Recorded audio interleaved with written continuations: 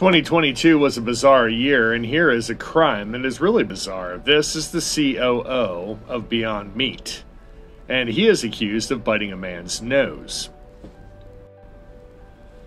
So, Beyond Meat, as you know, is a plant-based food company known for its vegetarian and vegan-friendly food. It's possible that COO Doug Ramsey may not either be vegan or friendly. September 17, 2022, Ramsey attended a football game at the University of Arkansas Stadium. Fights broke out amongst fans, which is rather common occurrence at the stadium. But this one was a bit unusual. Ramsey was attempting to exit the parking lot when his car was hit by another driver. Ramsey completely lost it. He reportedly punched through the back windshield of the other car. When the driver got out of the car, Ramsey punched him in the face and proceeded to bite off his nose, threatening to kill him.